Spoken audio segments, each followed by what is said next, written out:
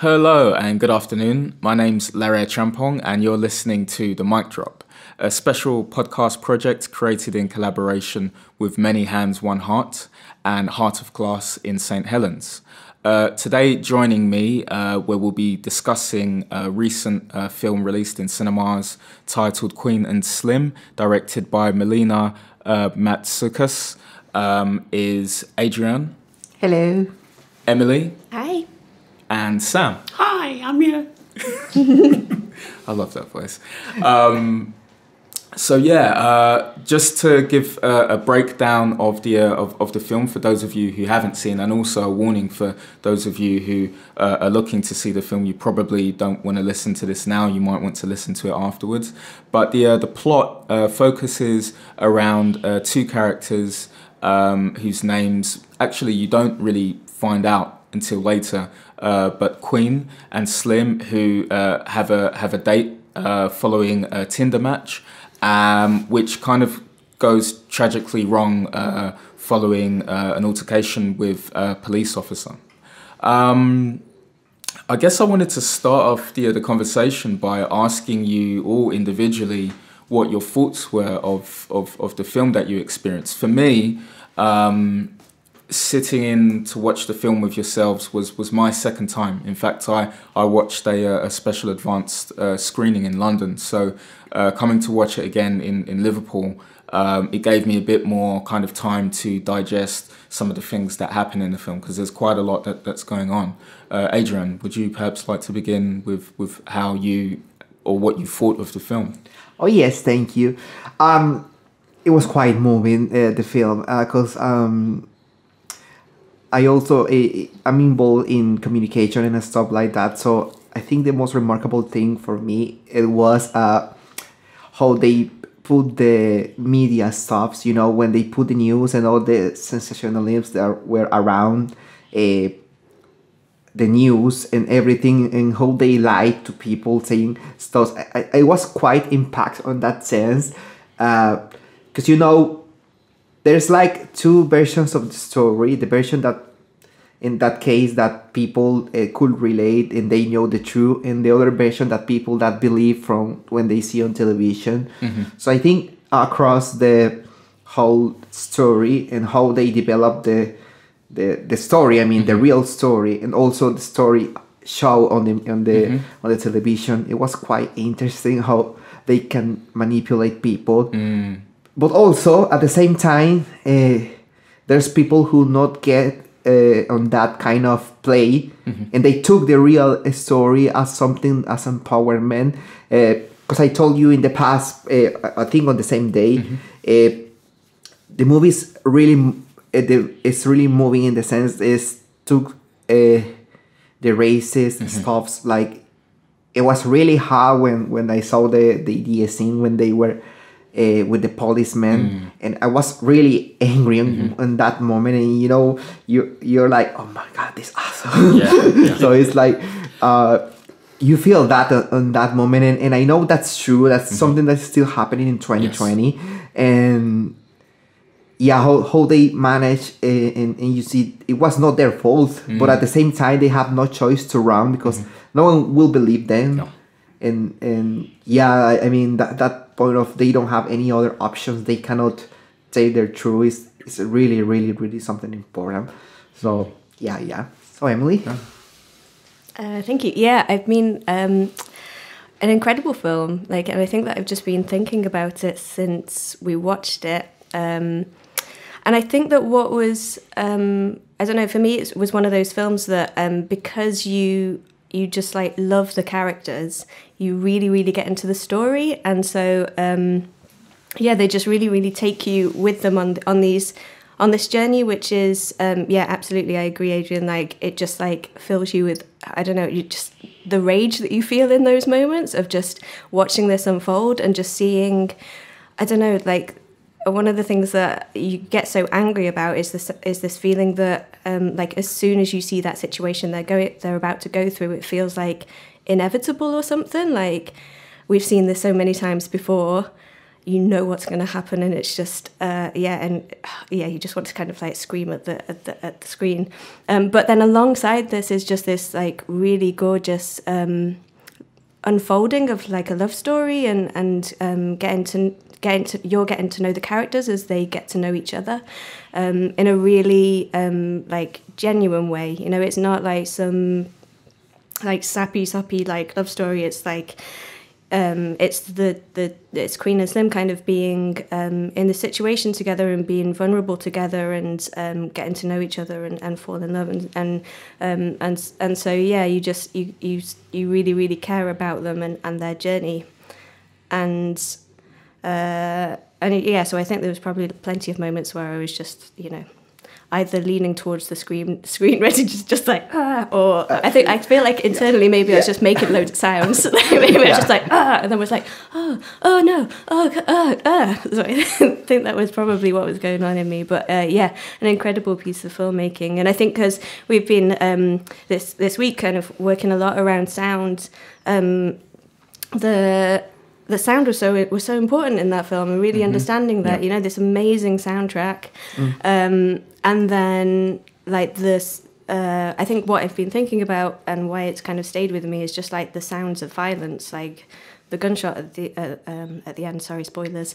I don't know, just sounds massive. Yeah. Thank you. Yeah, I do agree. Sam, yeah. Emily. Yeah, unfortunately, I didn't finish the whole movie. I do enjoy I think the character of the movie is very good, and most of the time it wasn't their fault. You see, they just do it accidentally. They had to kill the policeman, so they try to escape, and most of the time they escape, they have trouble and try to get help and all that. Yeah, end of the day, it's a very lovely story. And that's very good, a good character movie. I do enjoy it. I think I'll be back to watch again to finish the whole movie again. Cool. It is quite unfortunate because it was literally like a few minutes off from you leaving that the film had concluded. But I agree. I think it deserves a rewatch. I think it's quite a unique film in the way that it opens up a story of love, of essentially two people who don't really know each other, and you're kind of on a road trip. It's a road trip film in a way, you know, and I think that exploration of aspects of Black America are shown so beautifully, you know, from the traveling through from Ohio, where our characters meet, through to the likes of you know, New Orleans and so on. Yeah, and the soundtrack I just found was incredibly vulnerable, heavily layered. Devonte Hines, who's known for his work as, you know, Lightspeed Champion. I think the band, is it the Testicles, was able to create, I think, sketches of feeling that really just kind of melded with the characters. I think particularly the transformation point where they needed to cut their hair so that they were less recognizable as how they previously were was really powerful for me. One of the things that I'd noticed during, I guess, like the kind of like promotional period of you know, the film's release and some kinds of like reviews and discussions around the film was the way in which people likened the characters of Queen and Slim to Bonnie and Clyde, who yeah, I saw. Yeah, honestly, I wanted to talk a little bit about that because honestly, I was thinking in Bonnie and Clyde the whole movie. Well, I didn't want to make that. Well, the thing for me is that like I understood why people made that kind of connection or even comparison, but the issue for me was that, you know, Bonnie and Clyde, they are actual criminals. You know, they you know, that point in their life was based on hurting people, taking from people, and killing people. Yeah. You know, whereas this story between Queen and Slim, they're placed within a very particular predicament a big issue that affects people, not simply just in the likes of the United States, even in the UK. I can even say, as somebody who's been stopped and searched numerous times by police, and unlawfully. I've got nothing to hide, but at the same time I've been approached based on my race. These people have had violence placed upon them, and again based on the history of slavery and so on. But yeah, I just found that a bit unsettling, like thinking about why are they being likened to a criminal couple that based their careers on killing and hurting and maiming people. I think something that, well, I'm a little bit obsessed with Bonnie and Clyde, honestly, because it's like, but yeah, I was thinking about that the whole movie, like I said, because it's like that love story in a getaway car from the justice, and it's like that feeling of that adrenaline that they should feel, or you feel. I mean, like running away from the justice. It's like, I think that's when they do that comparison between Bonnie and Clyde. But like you said, Bonnie and Clyde, they were actual criminals. I mean, they rob banks, they do so many stuffs, and actually the end of the story of Bonnie and Clyde is also the same. They are killed. But yeah, I mean, but one thing I could say is, and I'm thinking about this, is like the fact, and I'm putting this again in the power of the media. Bonnie and Clyde, they were white. Yes. So that's why they see everyone was romantic, and it's like, oh, I want to be Bonnie and Clyde. But you see a black couple, and it's like the media put they as criminals. I mean, like dangerous people, and I was really with anger at the end when they put on the movies the suspects were killed because they were dangerous and armed, and they were even barefoot, I think so. And the girl, I think, was barefoot because they. But I mean, it's like, oh gosh, how they can switch the story and put a bad character just for the race, because honestly they done that maybe because it sells more.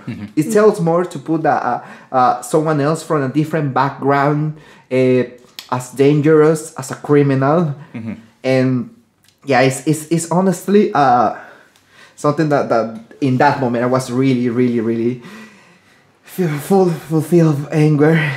Absolutely. But I yeah, mean, it for me, it kind of brought to mind the way in which black people, when arrested or detained or held by officers, when you have things like mugshots or images of them, they're were portrayed as like baddies, evil and whatnot. Even when seeing actual footage of Eric Garner, who was killed in 2014 by New York Police Department officers, you see it directly there. And then post that point of that imagery being shown, all these kinds of stories and images of this guy who, did all kinds of foul things, pop up, and of course it's manufactured in a direction to create a response to the fear of the black figure, the black subject, this kind of almost boogeyman type character. And so I really appreciated how the film again kind of centered itself within conversations around humanity and even celebrating black culture. Of course, it's from an American perspective, but I felt that there was just so much waiting there to kind of like be opened up, and it was really about the way in which people look after one another. In this case, the way in which black people look after one another, because of course they're traveling from state to state, and there are people who know what have happened, and they're looking out for them because they know and they've seen this kind of thing happen again and again and again, and they know that the law enforcement are not going to look after them. I think there's something about like the production of like the images that are used though as well, like I don't know, maybe related to the kind of Bonnie and Clyde like iconography or something like that, because there's these like also these two sets of images, right? The images that are taken from I think it's taken from like the dash cam of the police, that appears in all of the newspapers, that these two people are criminals and you need to be on the lookout because they're super dangerous. And then there's this really there's a photograph that is taken by a young boy when they're in a garage, and it's a picture of them taken like on the hood of a car, and it's just this you can also see the relationship between them in that photograph, and that becomes then, because throughout the film as well, there's lots of talk about the idea of legacy and our legacies through one another as well, how our relationships become legacies of ourselves and what we believe in, and that photograph kind of then throughout the movie goes on to be a part of that legacy. So this also this taking over of that image of Queen and Slim as people and at that point as like two people that have been on like this journey together is really interesting, but maybe also links to some of that stuff that you're talking about in terms of like this glamour of Bonnie and Clyde that you something that I want to recall is maybe I'm not black and I haven't in my life experienced with racism. I mean, I've been quite fortunate in that sense. Like, coming from a Latin American background, is like, and this could sound rude for some people, but my skin color is not black enough to be racist with me. So, but what I do experiment is like the abuse of the power from someone else who should be the justice. And when I was watching this scene with the white cop treating them, it just remind me the time the Home Office tried to deport me, and they played that bad cop game, like, I'm the justice here, you have anything else to do. And I mean, I'm actually from a minority ethnic, and it's so hard to be in the situation when someone else say they represent the justice, say they represent all the good things. So in the country you are trying to pass over your rights, pass over your humanity. And I mean, I've been in that situation when the Home Office, they tried to deport me, and it was really, really, really touching that moment, because I feel relate. You feel like, what should I do? Yeah. I mean, it's like you are. I can feel I was both characters in that moment. Part of me was Slim. I want to be nice and quiet because my life could be dependent on this, but also I want to be Queen. Like, this is not right. I know my rights, and I will stand for my rights. So yeah, it's kind of interesting that is it, and I think it's one of the most remarkable on the movie.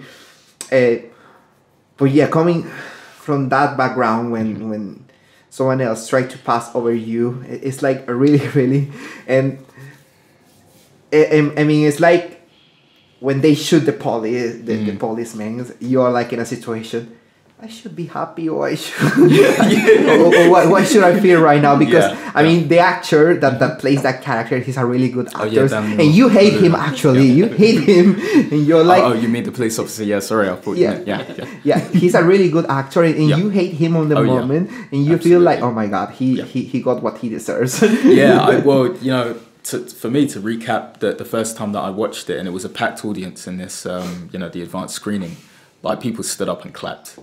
And I was there clapping as well, because, again, joining with you, and if I can perhaps even empathise, I've been falsely arrested before. I've had my clothes taken for forensics, for a crime that I didn't commit, of course. And I even remember at the time, and I was 16 years old. Oh, I remember my mother like coming to the police station, local police station, the next day, and in true traditional kind of like Ghanaian form, let this be your last. You're not going to be going out anymore. All of this stuff. She didn't want to hear anything. She didn't want to hear, what had actually happened to me. What she knew was that these officers of the law had detained me for doing something wrong, doing something bad, which I had not done at all. So that stayed with me. It still stays with me today, and it makes its way in some respects through some of my work, some of the projects that I do. But most certainly, watching that scene when they were held by the police officer, it just kind of like my body just kind of stiffened up, and that point of release when Daniel Kaluuya's character Slim defended himself and Queen against the police officer, I was elated, I make no bones about that. Yeah. But yeah, I don't think it's a human reaction to empathize with Queen and Slim in that moment, because we are humans, and I think like I say probably in the past, sometimes people try to blame you for what you feel in some moments, but they don't know probably you've been in the same situation, or you've been pushed in that situation, so you will release that you have sometimes inside.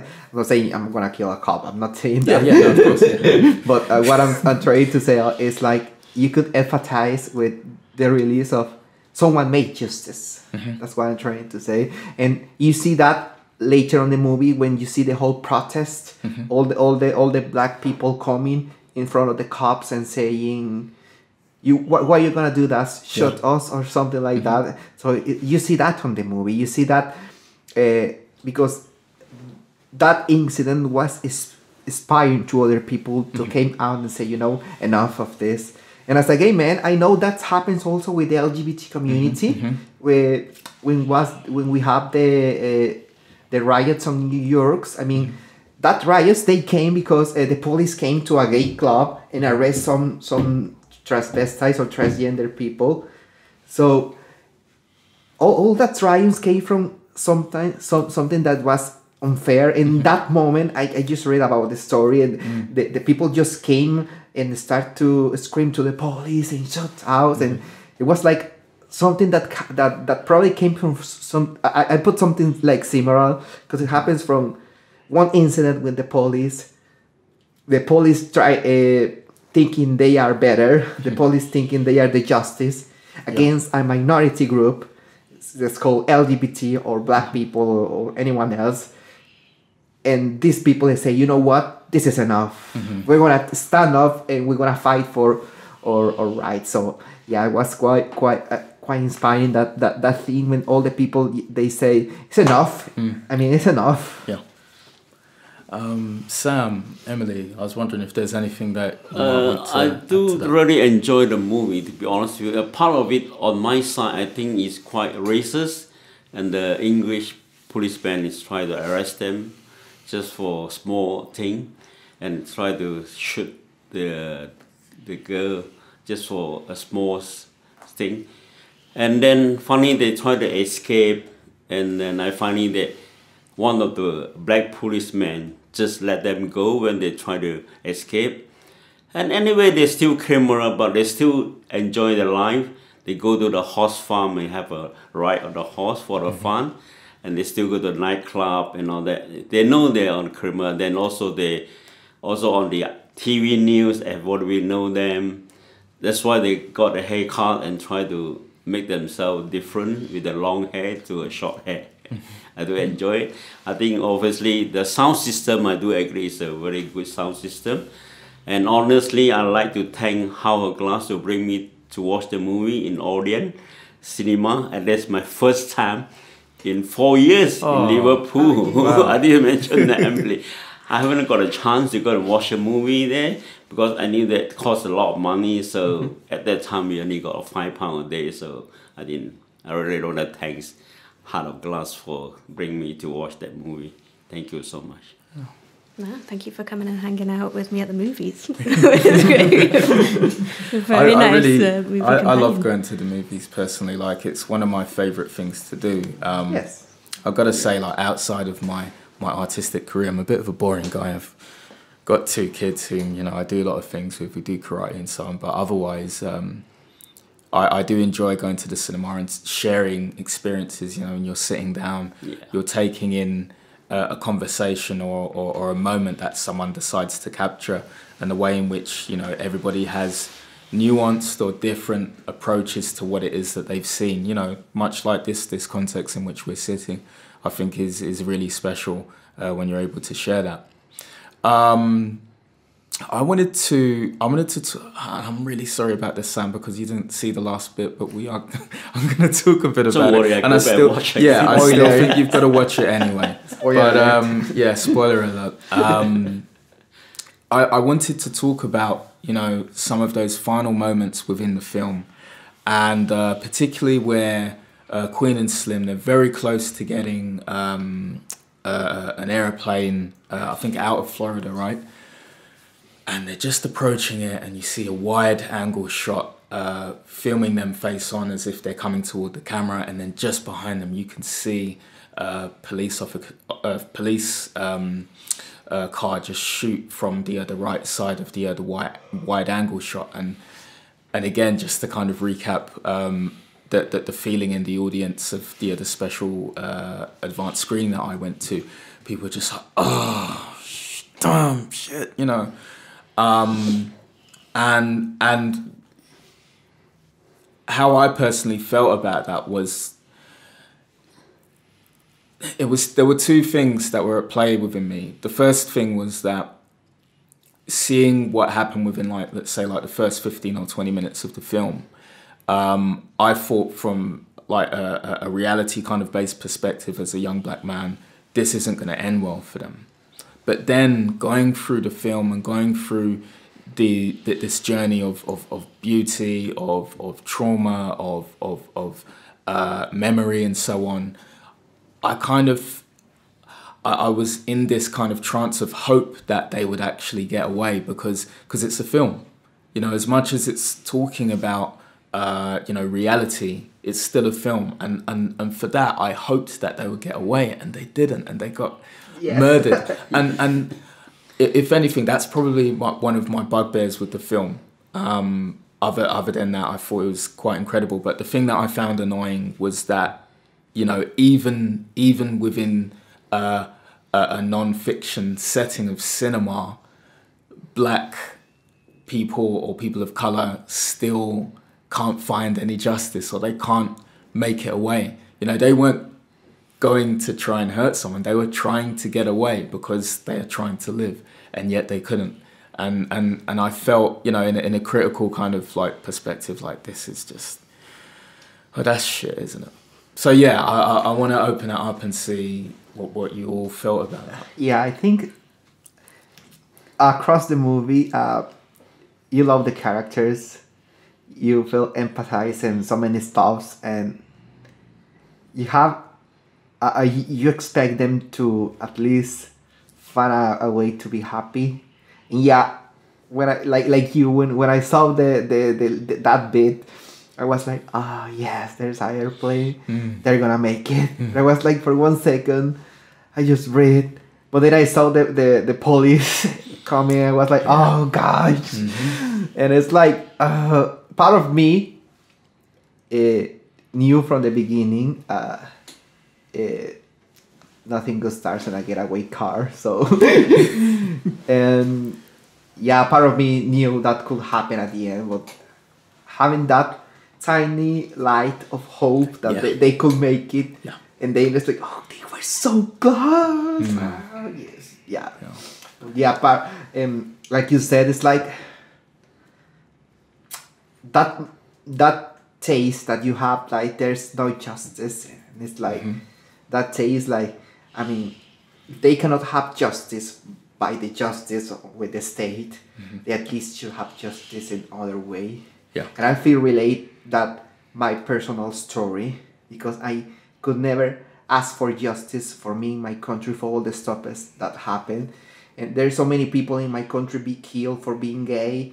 There's so many people be raped, be kidnapped, be tortured. That could happen to me. And I could never ask in my country for justice. There's so many cases of people being tortured and murdered, and they're just like that. They never capture any criminal or something like that. So coming that way, that for that ethnic minorities, it's difficult to have justice. And it's like I told myself, if I can have justice here, I could fly to other place and get justice there. That is my story of life. So I want them to be like me. Like if they cannot have justice there, they can run away to a place when they can find some happiness. But Indeed. sadly, they didn't make. Yeah. Sam.